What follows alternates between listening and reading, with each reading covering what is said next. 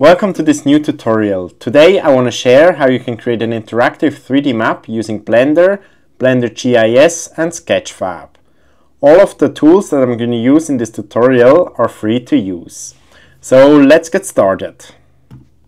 Alright, so let me quickly show you the interactive map that I recently created for a school project. So you can see that this runs within my browser. It is embedded into my website. I can easily move around on this map, and I can even place annotations with some text that I'm going to show you how to add in later on. First, let's jump into Blender. So I'm going to open up a new Blender project, and let me just quickly enable the screencast keys. So in the bottom left corner you can see all the shortcuts that I'm going to use. And first of all, I want to delete all of the default objects. And instead we're going to use the Blender GIS plugin. If you don't have this installed already, simply go to this website. I'm going to paste the link to this in the video description, and then download this plugin. Just click on this button and then choose download zip file. Then within Blender, go to edit, open the preferences, and under add-ons you can go up to this button and choose install from disk. Select the zip file that you just downloaded and then install it.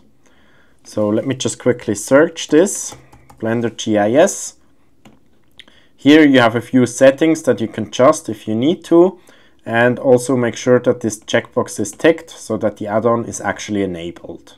Once this is done, you can go back to the 3D view, and now you should have those GIS options. So let's open it up. And first we want to import our geodata. So let's go to Web Geodata and choose Base Map. Here you can select from a few different sources, but I'm just going to go with the default Google and Satellite, and then click on OK. So now this map loads. You can use the mouse wheel to zoom in and move around. Make sure that you have stable internet connection for this to work.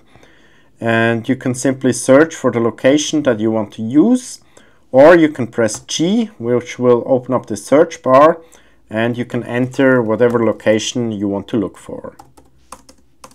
So in this case I want to search for Zermatt, and I'm also going to increase the zoom level to, let's say, 15. Press OK, and you can see that we're now in this little mountain village in Switzerland called Zermatt. Right over here we have the Matterhorn that I would like to import. So let's use the mouse wheel to adjust the zoom range so that we have everything that we need within the frame, and then simply press E, which is going to export it, and now we have this map on this plane. This already looks nice. However, this is a very mountainous region, and I would like to have the relief of the mountains as well.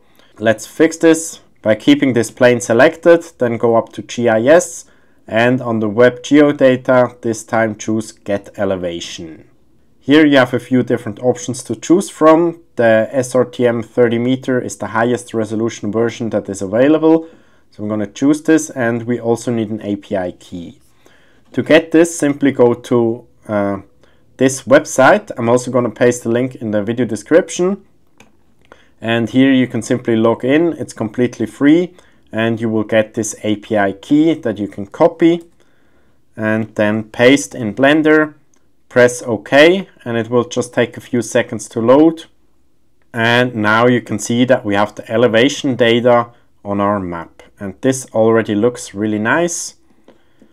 So we can go in here, we can see the Matterhorn, this beautiful mountain, and yeah, it looks just really nice. So I want to make this plane also a bit thicker, as I showed you in the example before. So let's go to the modifier properties, and we want to apply those modifiers that we currently have. But before that, I would like to increase the resolution a bit. So if you look closely, you can see that the resolution is not too high. So let's change those values. I think I'm going to go up to a value of 8 or maybe even 9. So we have a nice resolution on those mountains. and then simply go to the modifier and choose apply, and do the same for the displacement modifier.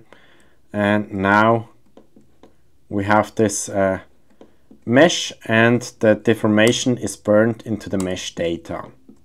So now in order to give it thickness, let's switch from object mode to edit mode, then press A to select everything, and then E to extrude. Per default, this should be locked to the Z axis, so we can just move down, then left click, and I want to make this flat on the bottom. So with all of the bottom vertices still selected, I'm going to press S and then Z to scale them along the Z axis, and then simply press 0 to straighten this out perfectly. So now we can go back into object mode, and I think I don't want to make it that deep, so let's go back into edit mode, press G and Z in order to move those vertices up. So I think this should look nice, and then go back into object mode. So this worked. However, I want to have a different material on those sides and on the bottom. So let's go back into edit mode, and we want to have everything selected on the bottom and on the side. So in order to do this with the bottom still selected, we can go up to select and choose more less and choose more. So now we have all the side faces and the bottom faces selected. We can go to the material properties, add in another material. Let's create a new one. Let's call this side, and with all of those faces still selected, click on assign. So now when we exit edit mode, you can see that we have a different material on the side and on the bottom.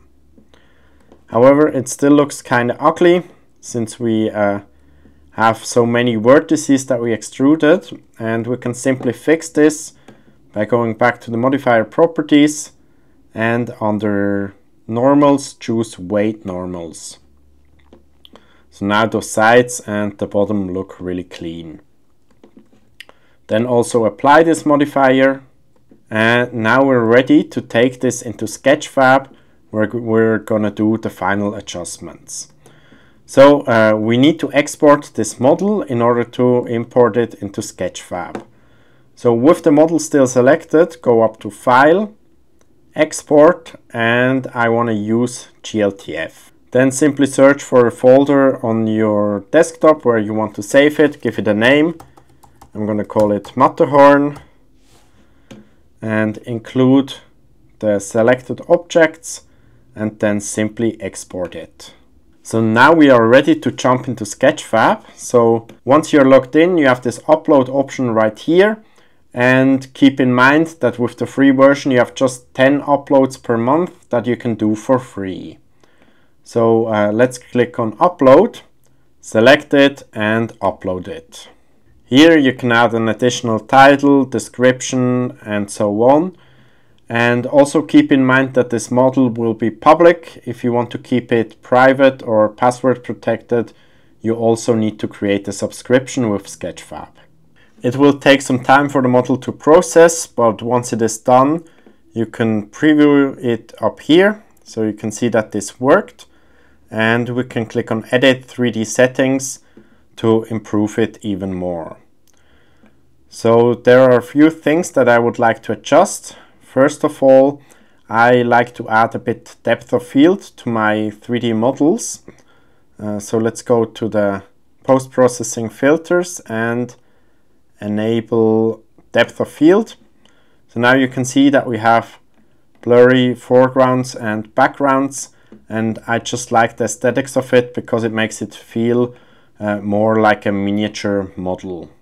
But you can turn this on or off depending on your preferences. Then I also like to enable screen space reflection just to make it look a bit more realistic. And I also want to slightly adjust the material of our mountains. So let's go to the material options and select the rust material. This is the mountain material that we created. And I just want to bring down the specularity a bit so we get a bit less reflections. I don't want to put it all the way down, but let's say somewhere around the value of 0.2. So now I think our model looks really nice. And there is just one more thing I want to do, which is add a bit more information to this 3D model presentation. So I'm going to go to annotations, and now you can go wherever you want with this 3D model. So I want to add an annotation to this mountain, then place the camera where you think this object is nicely visible, maybe set the focus and then double click, and now you can add an annotation. So I'm going to call it Matterhorn, and you can add a description. I'm just going to add a placeholder text, and then you can just go on and add as many annotations as you want to. Make sure to nicely place the camera, then double click to add a annotation. This one I'm going to call Gorner Gletscher. And let's add one last one for this little village down here, which is called Zermatt. And before we save the changes that we just made, I want to look for a nice perspective where we can see our complete model.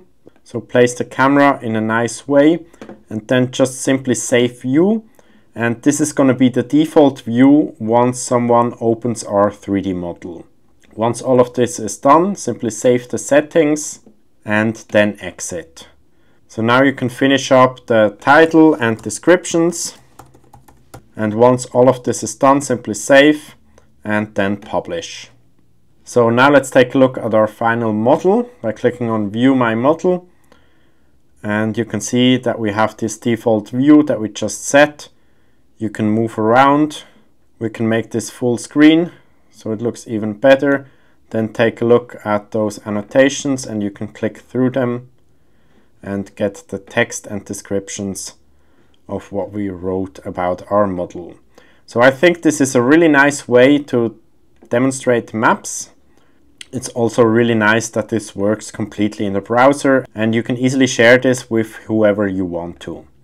From here we can simply go back to Edit 3D Settings to make more adjustments, and if you click through all those options you will have a lot more that you can adjust if you want to. But I'm just going to exit and leave it at what we have. And finally I just want to show you how you can embed this into your web page so you can have it on your website just like I have right here. So in order to do this, simply go down here and click on Embed. Right here you have a few options that you can adjust, and once you're happy with all of the settings, simply choose Copy to Clipboard. Then just go to the website editor of your choice. In my case this is Squarespace. I already created a new page and I'm just going to add a new blank section and then add in an embed option or an embed block. Let's place this in the middle, and in here we can simply place this code snippet, and you can see that now our 3D model runs within our website. However, I found that when we do this with the default code, it turns out that the 3D model is really small, so I like to adjust the code snippet so that the 3D model shows bigger on my page. I don't know how to code, so I use ChatGPT for this. So I simply copy in the code and then let it know what I want to do. So let's just copy the code that ChatGPT gave me and try again. So add in this code snippet, and now we can make this even bigger. So let's use the full width and save this. So when we now check this, you can see that I have this nice 3D map directly embedded onto my website.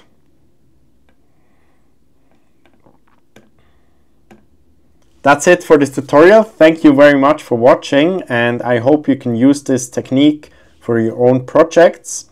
And if you have any further questions, feel free to contact me or leave a comment down below. Thank you very much and goodbye.